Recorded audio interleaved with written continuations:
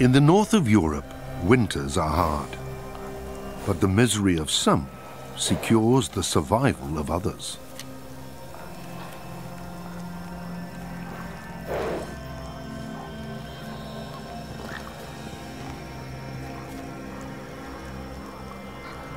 In Scandinavia, golden eagles live in the mountains and the lowlands.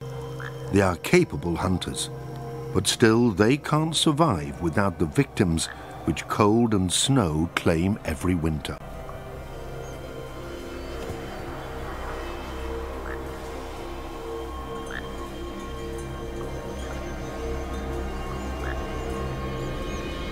Golden eagles are unsocial.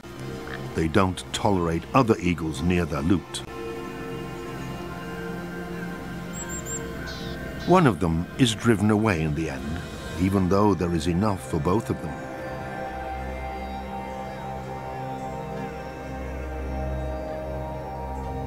Who would think of love in such harsh conditions? It remains to be seen if it is love. But golden eagles begin their courtship when it's still winter.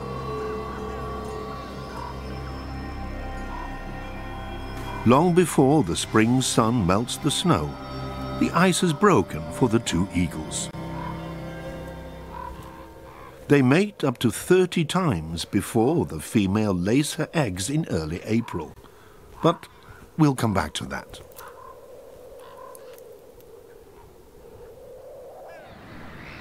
Survival is paramount.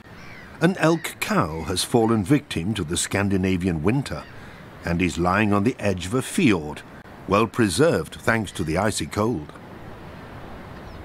Eagle eyes have quickly discovered the huge food reserve. Now they're racing to get the first and biggest chunks.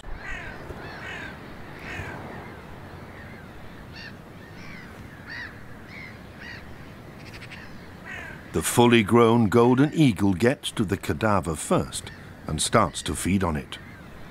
But before he gets to the coveted meat of the mammal, he has to work through the elk's dense winter coat.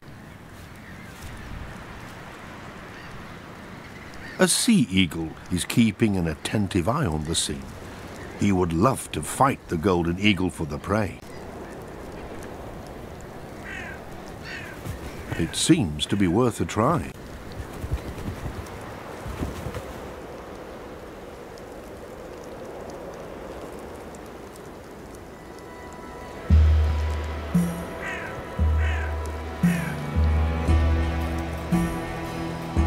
But then it appears that the sea eagle is losing heart. One plucky flap of the golden eagle's wings, and the sea eagle takes off.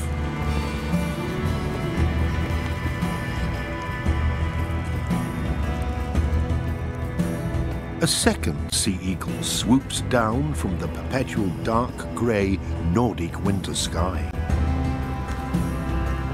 This one is making more of an impression on the golden eagle, but he's full anyway and leaves the field to his cousin with the large yellow beak.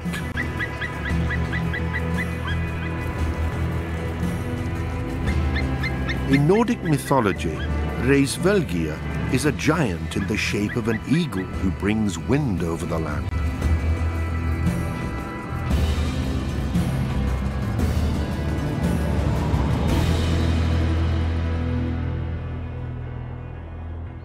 Golden eagles need vast, untouched landscapes where nature is still relatively intact. Today, golden eagles mainly live in the mountainous regions of the Alps and the Carpathians.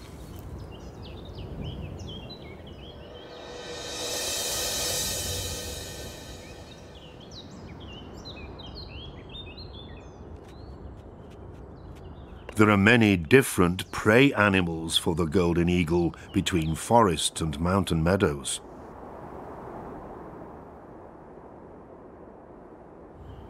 Although there are fresh twigs in the eyrie, the nest is not yet in use.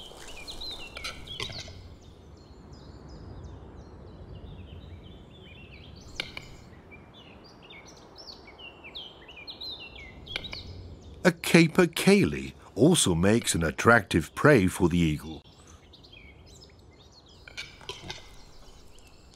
While the smaller female is well camouflaged and rarely leaves the protection of the forest, the conspicuous male capercaillie makes for easy prey, at least during the mating season.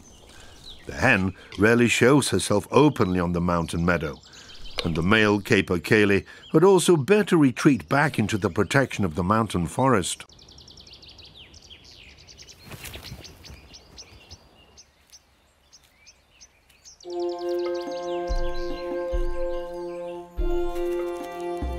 A warm wind is blowing through the forest. Nature is waking from hibernation. It's thawing.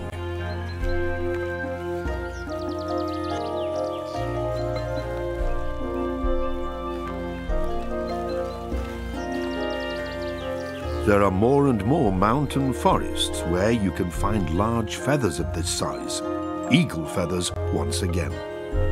Breeding golden eagle couples are back in the heart of Europe.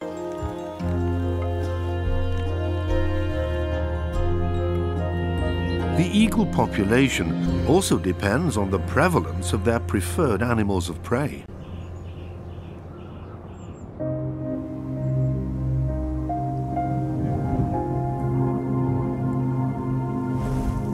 Loose feathers are drifting across the ground.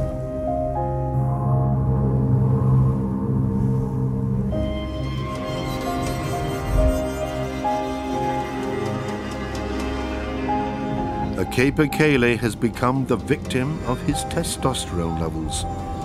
During the mating season, large amounts of testosterone flow through a capercaillie's body and makes it careless.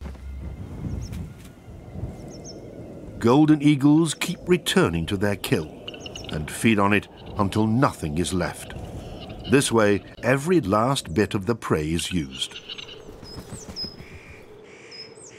Eagles hardly make a dent in the capercaillie population. Wherever its habitat is intact, the capercaillie produces enough offspring to make up for these losses.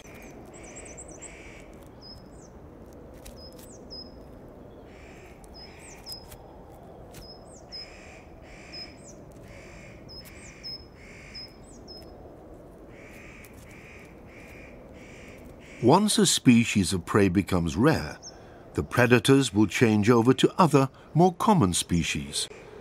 It's a clever and highly functional policy of nature.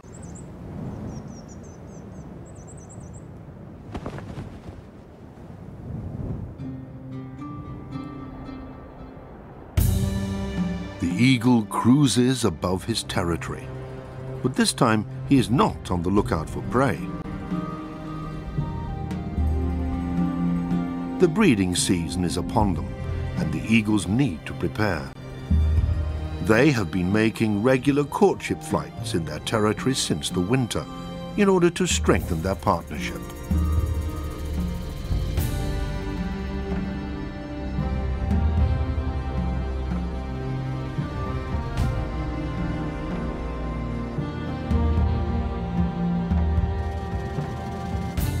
Free as a bird.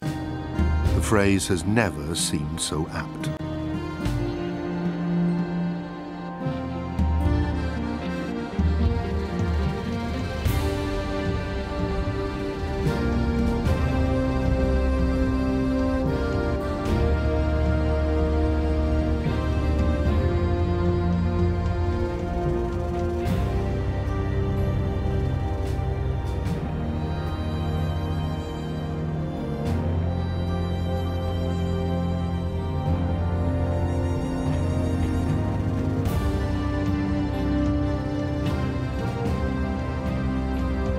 Somewhere on a scraggy tree, the two golden eagles finally land.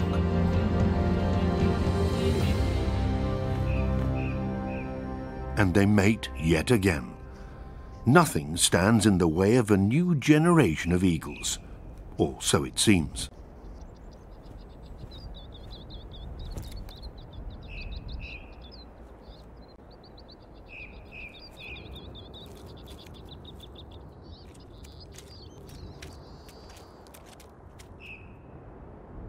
This is the ideal habitat for a golden eagle, a varied hunting ground and old mixed woodlands for breeding. Here is where the story of our eagle chicks begins.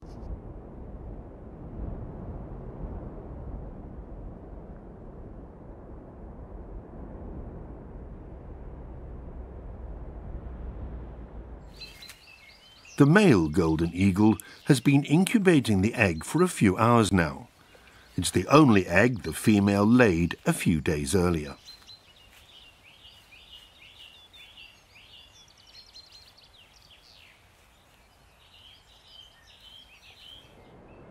It's the end of April, and all over the forests, birds have been looking for hiding places for their nests. In the neighbouring valley to the golden eagles, at a safe distance, the black stork is floating back to its nest.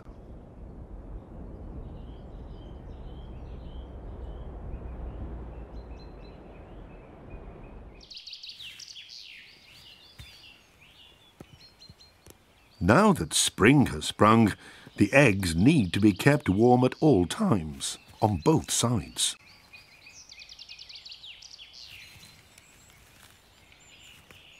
Both eagle parents will keep their precious egg warm day and night for some 45 days. For the black storks, it takes 5 weeks until the chicks hatch. Body heat is the most important factor, but without sufficient padding and insulation, the egg can't develop.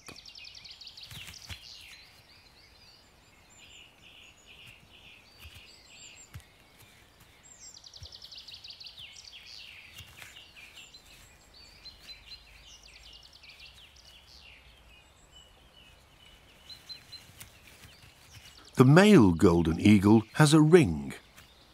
While it was assumed that it's the task of the mother bird to incubate the eggs, our eagle couple take regular turns. The eagle egg was only exposed to the cold of the April day for a few minutes. Now the female is flying towards the eyrie.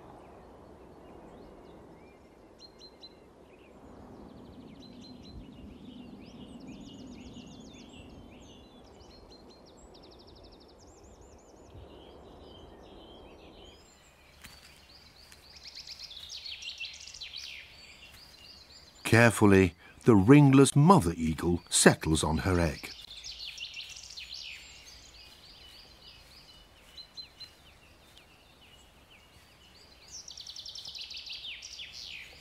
The eagles are nearly motionless when they incubate the eggs, and their neighbours, the black storks, are no different. A bit further down, Eurasian pygmy owls are one step behind. They still haven't laid any eggs. Not all golden eagles make their eyrie in old trees. Rock islands in an ocean of trees and shrubs. The main thing is that the breeding place is not easily accessible to predators. Up in the rock eyrie, the eggshell has already been broken.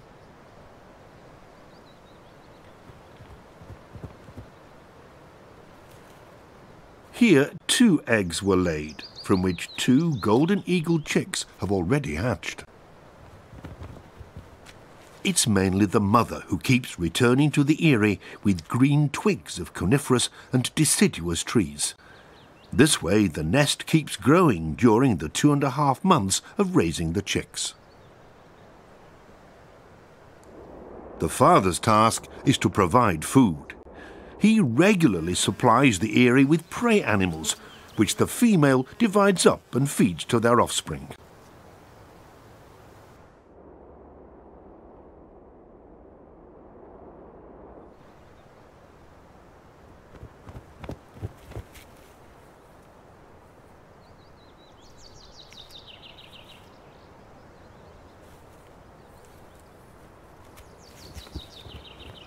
This time it's a mouse, which is torn into even smaller morsels and shared out by the mother.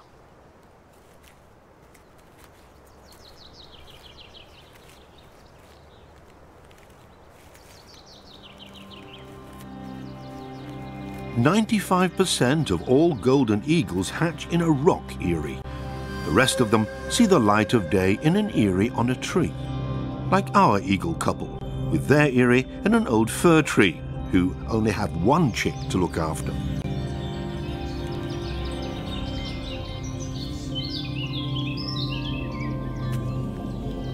The adult birds take turns in hunting for prey.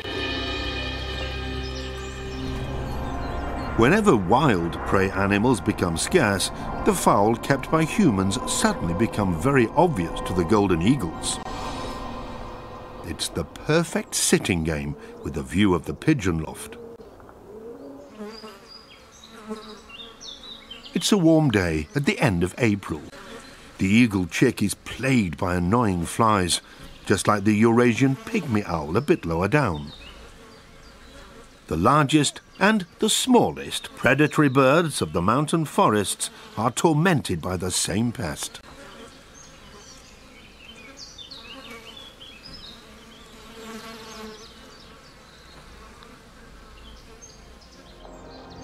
The female golden eagle is still sitting high above the pigeon lofts, waiting patiently for an opportune moment.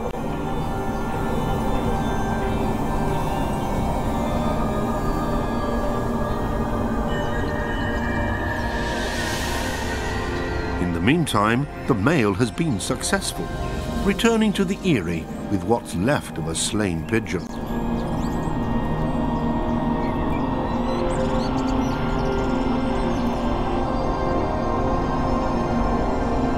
Then he flies off again, leaving the rest of the work to the female.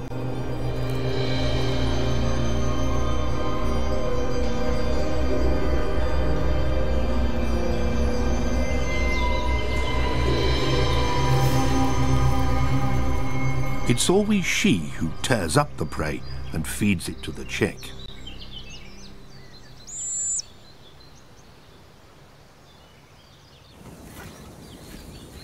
Although individual eagles may prefer certain animals of prey, pigeons are not a golden eagle's regular target. They are usually too quick. It's the young, inexperienced pigeons which tend to become the victim of the Riesvelgier bird. It's a kind of natural selection.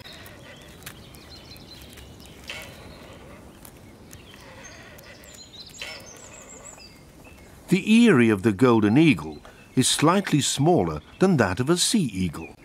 It's 1.5 meters in diameter and roughly 1 meter in height, similar to that of the black storks in the neighboring valley. Here, 3 insatiable young birds are waiting for their meal. In the eagle eyrie, the mother has to present tiny morsels of prey to her little one. At the black stork families, whole fish is again on the menu.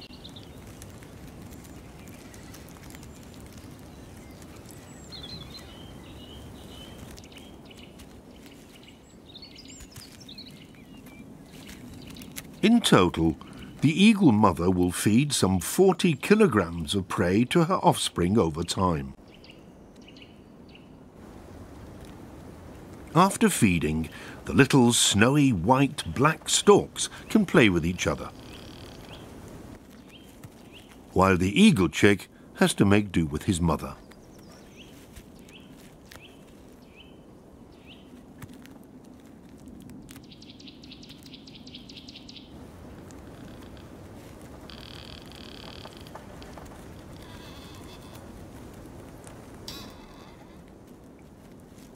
When it gets cooler, the female offers warmth and comfort.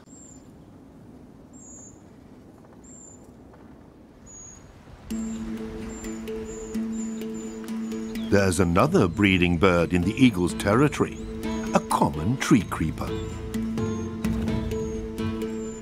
Even if the Eurasian pygmy owl is tiny, it is a highly specialized and dangerous bird hunter.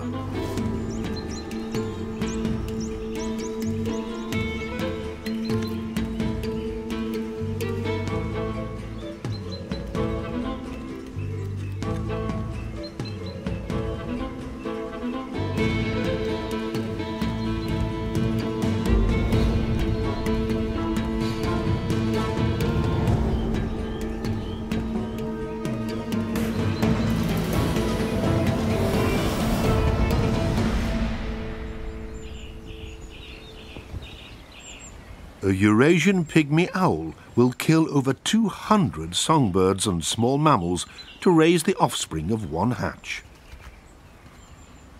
The tiny owl has 7 chicks to look after.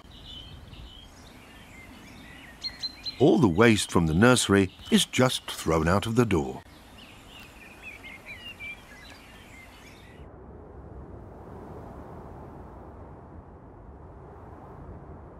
The eagle mother keeps taking green twigs of coniferous and deciduous trees to the eyrie.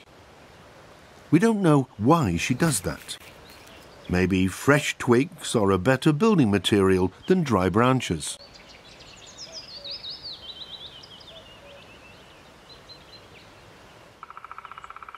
She's always keen to keep her eyrie spick and span.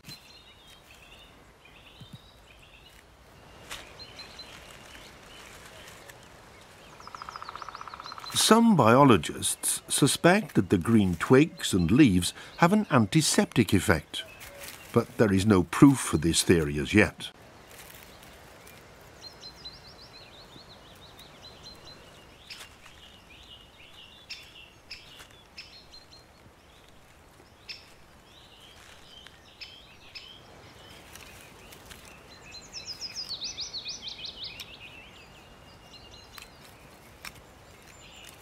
The struggle to feed their offspring and to maintain the nest's furnishings completely fills the eagle's day. The eagle couple will use this eyrie for many years. They will keep repairing and expanding it, just like the black storks do.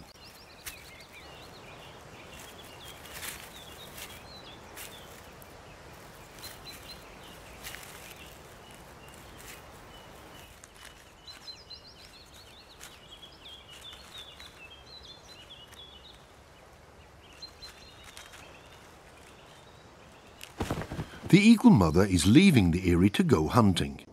It's early May and warm, and the chick doesn't need to be constantly kept under her wings anymore. In Europe's mountainous forests, it's not only the eagles and storks who breed now. The plant kingdom is also all about passing on its genes. Old Locuno's mixed beech forests are also the home of Europe's most magnificent orchid, the lady's slipper orchid.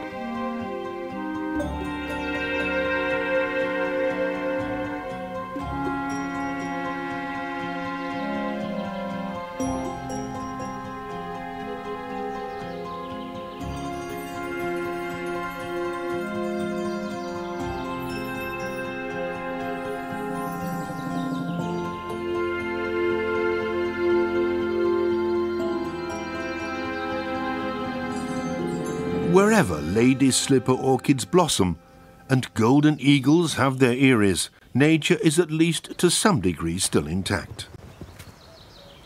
The male golden eagle is bringing another rodent to the eyrie. This time it's a huge water vole. And the female is bringing another twig, but she immediately takes over control of the nest.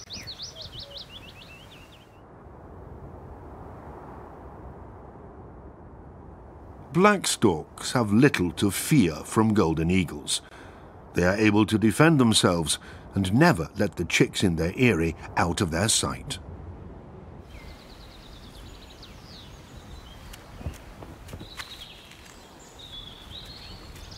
Here, both adult birds are responsible for feeding the young chicks. The eagle chick, on the other hand, is only ever fed by the female. The prey, rich in protein and energy, which is brought to the nest for weeks on end and is then digested here and there, means the concentration of nutrients is enormously high.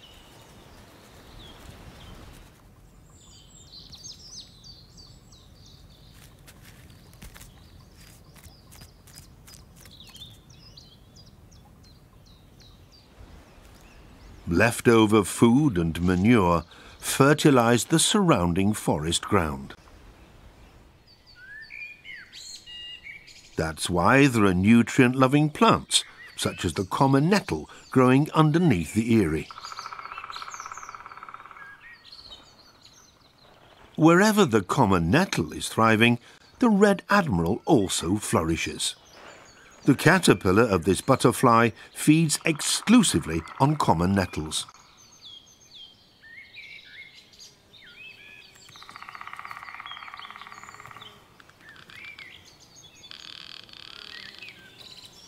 This way, the large birds in the forest involuntarily cater for the offspring of a little butterfly.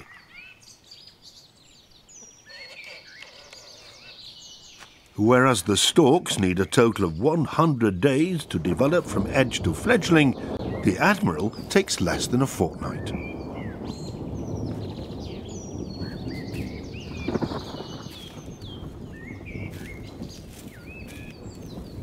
Rain showers move across the hilly landscape of Central Europe. Some of the mountain dwellers only wake up properly in this muggy, warm weather.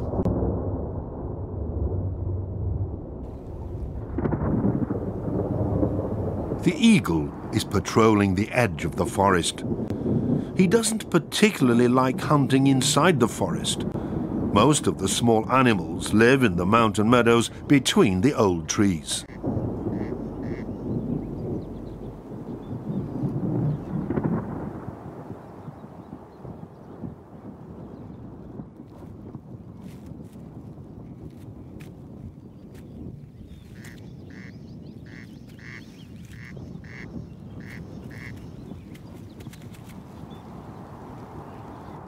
The female eagle has spotted something.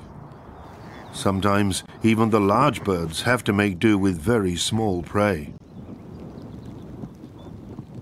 The male has been watching what's going on and glides across the meadow towards his partner.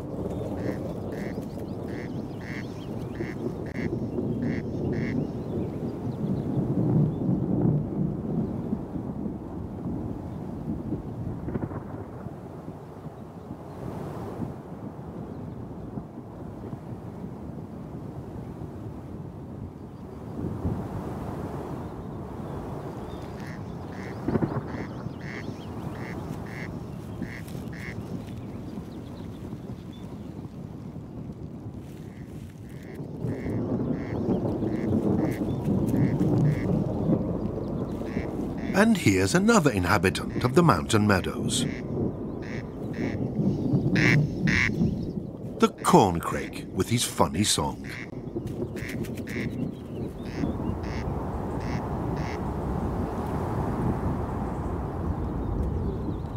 The eagles have demolished their prey. They fly back towards the eyrie with a full crop.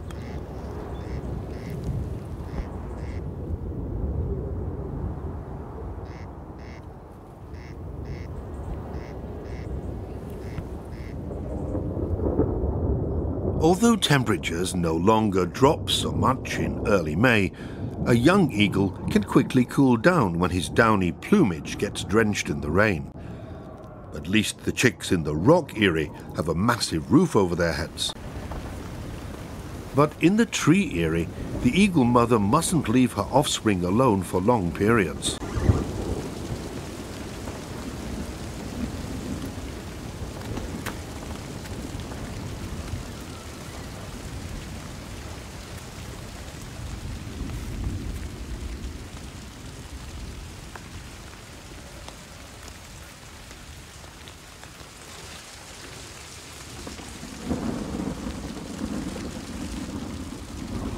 The chick, with his delicate downy plumage, doesn't fit under the adult bird anymore. He snuggles up to his mother, where it's warm and reasonably dry.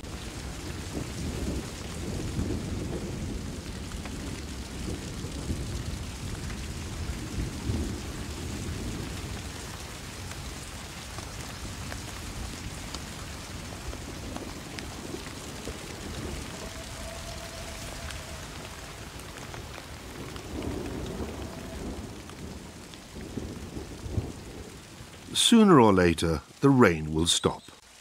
The forest is drenched. And the eagle chick?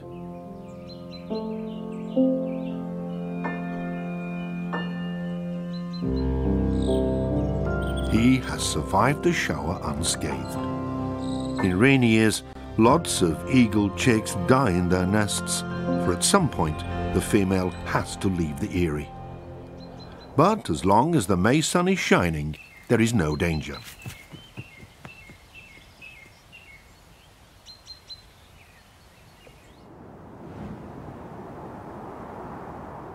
While the adult bird glides across her territory high in the sky, the young eagle busies himself with the food leftovers in the eyrie.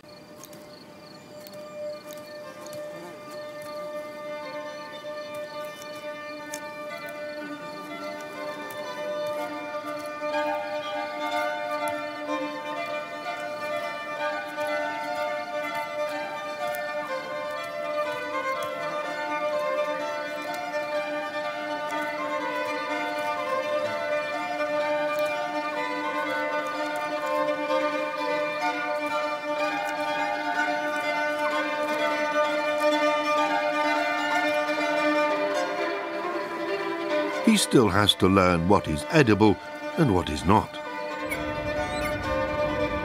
Daily eagle routine prevails in the rock eyrie too. The biggest distraction for the young ones is the adult birds arriving with food.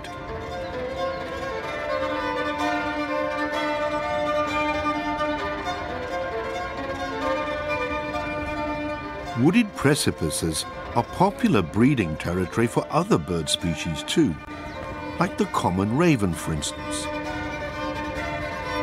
Being neighbors with them is not entirely free of conflicts.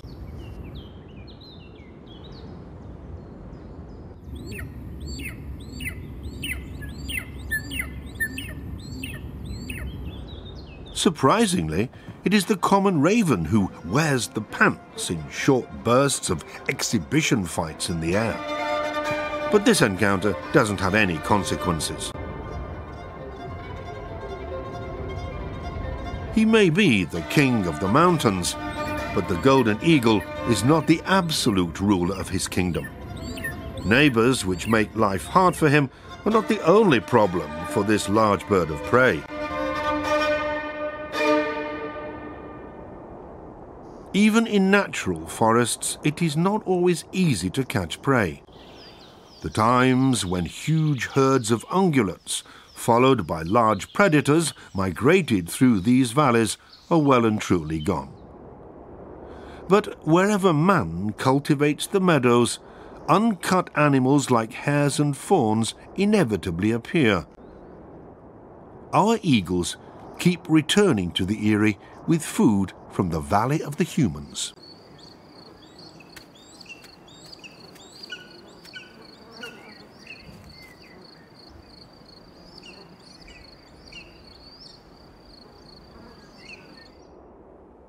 There is another troublemaker near the eagle eyrie, a common buzzard. Eagles are easily disturbed near their eyrie. The female keeps a keen eye on her environment. The common buzzard is the most prevalent bird of prey in Central Europe. Some 200,000 common buzzard couples breed here, half of them in Germany. But why is the common buzzard so prevalent, while the golden eagle is said to be an endangered species? The female eagle is leaving the eyrie.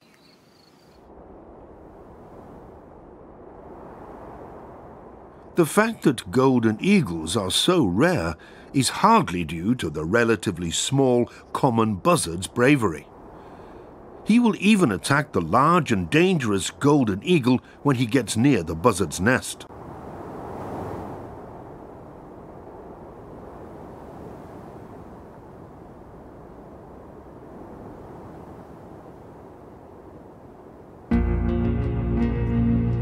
The downfall of eagles in Europe is well documented. It started as early as the 17th century. First, they disappeared from the east of Germany, and in the following century from the center of Germany. Soon afterwards, there were no golden eagles left in the southwest, and at the end of the 19th century, the heraldic bird had also disappeared from the huge forests of the northeast of Germany.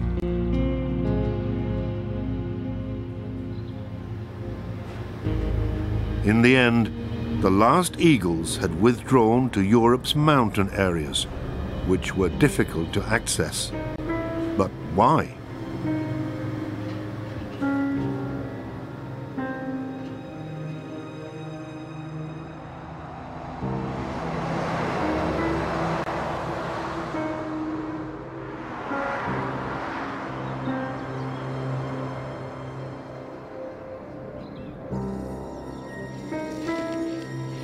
For centuries, man hunted eagles mercilessly.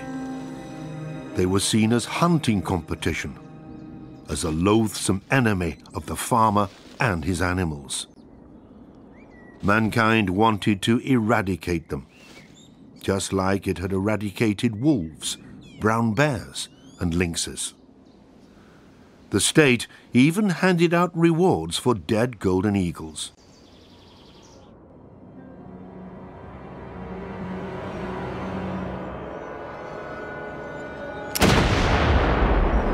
Today, birds of prey are strictly protected.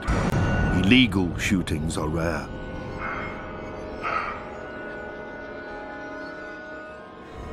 But the golden eagle still doesn't manage to leave the area of its retreat in the Alps and Carpathians and settle in the lowlands again. Instead of the eagles, lumberjacks arrived in the forests. First with axes and saws, later on with ever bigger and ever more efficient machines. Society, eager for growth, has rediscovered the timber business. Never before was it possible to cut and process so much wood in so little time. In some places, logging has doubled in the past 10 years.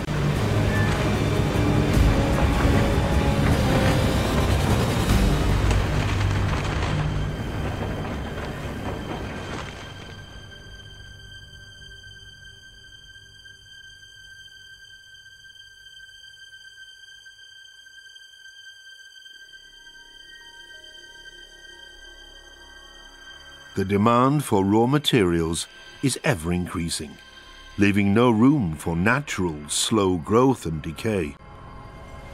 Our forests are becoming ever younger, denser, darker. The forest is increasingly an industrial estate for the timber industry.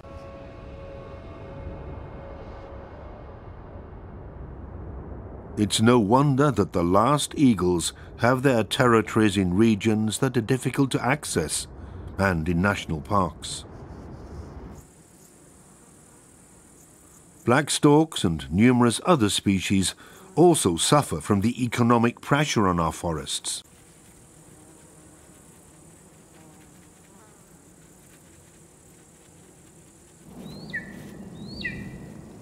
Since hunting the mighty bird of prey was banned, the golden eagle is at least no longer in acute danger of extinction. But how many eagles breed on this continent in the future will also depend on how the European forests are used.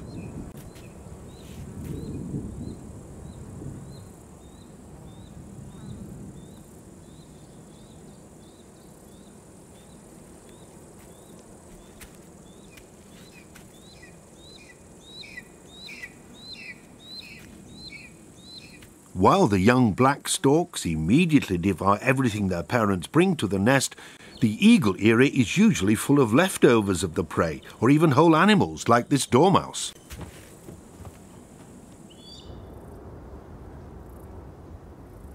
The female eagle goes out to hunt again, while the chick is busy with the dormouse.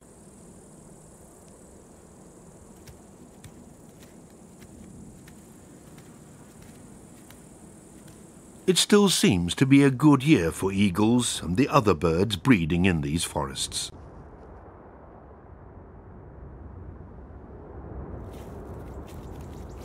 Some 2 months after they hatched, The young eagles in the mountain area have grown a lot.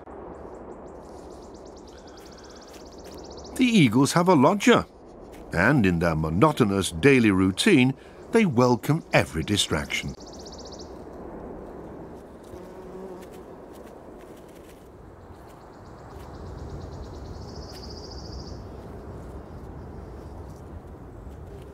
The bank vole seems to find something special in the eyrie. At least, he keeps coming back to look for useful stuff between twigs, grass and leftover food.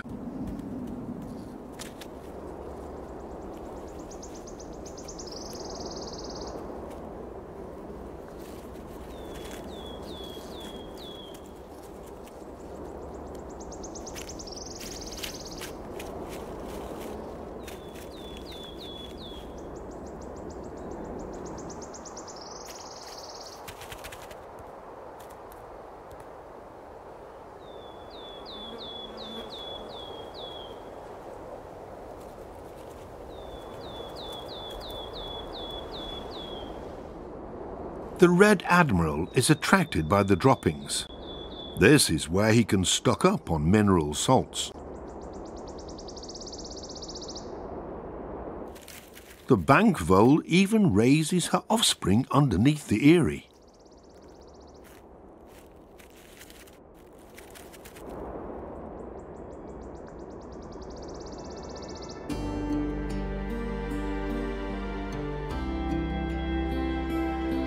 Weeks pass, and it seems nothing could dull the skies above the vast habitat of the eagles.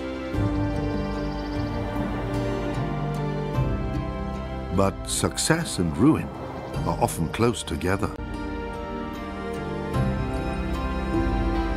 The adult bird returns to the tree eyrie.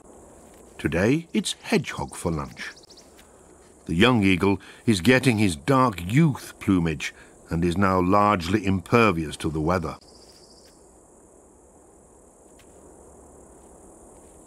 Spells of bad weather are a danger to the bird's offspring, not just because of the wet and the cold.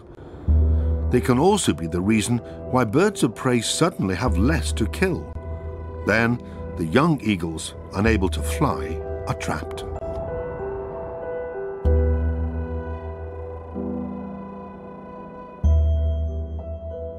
One of the two young birds in the rock eyrie is not doing well. He is on his last legs.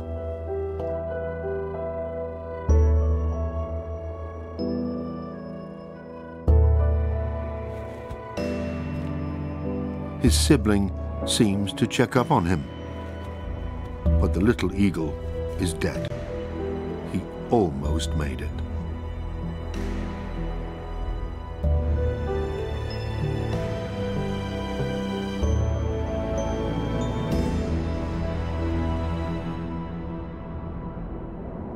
In the mountains, the weather is more changeable and unpredictable than in the lowlands. Many of the eagle's animals of prey will stay in their hideouts during spells of bad weather. Hunting becomes more difficult. The eagle mother in the rock eyrie feeds her perished offspring to the surviving one. Eagles don't know piety. They have no morals. Survival is paramount.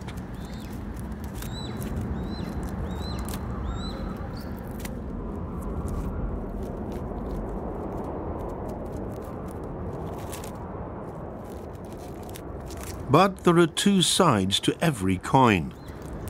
Rainy spells are a threat to the golden eagle's offspring. But the so-called bad weather, on the other hand, creates the nursery of another mountain resident. Waterlogged car tracks are just what small grey amphibians have been waiting for. Yellow-bellied toads depend on copious rainfall. As their habitat will be gone again in no time, the toads waste no time mating. However, the two of them don't display the same fervour for saying, "I do."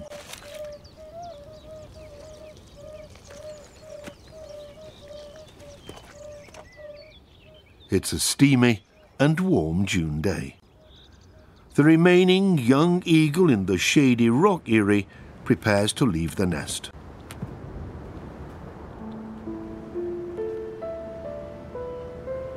The adult birds stay close. They show the little one how to fly across their territory. They try to lure him away from the eyrie.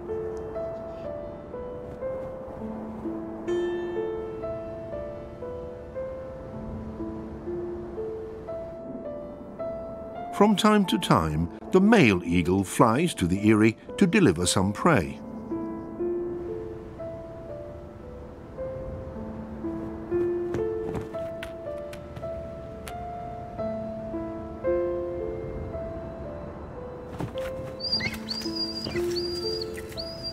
But then he is quickly off again.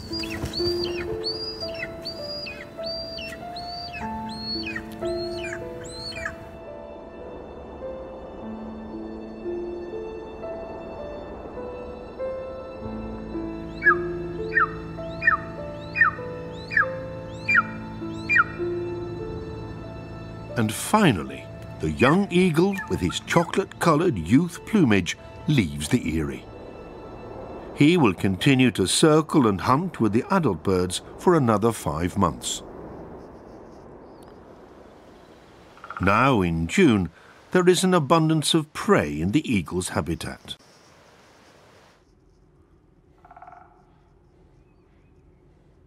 Fully grown young foxes are snoozing in their den, but the animals keep interrupting their daytime sleep.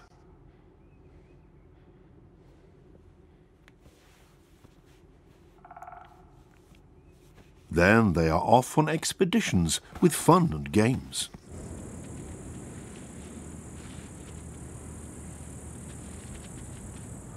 For the golden eagles, the distracted foxes are an easy and frequent prey.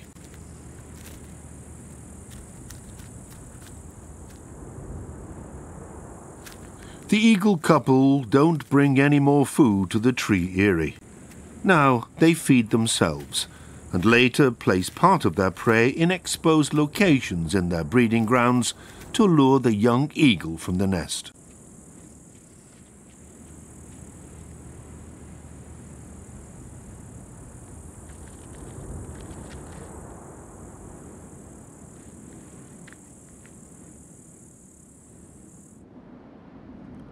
A little later, the tree eyrie is empty. The young bird has left.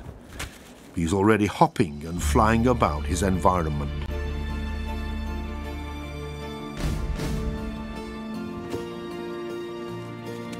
Nothing goes to waste. Whatever the eagles leave will be taken by others, such as the Eurasian jay.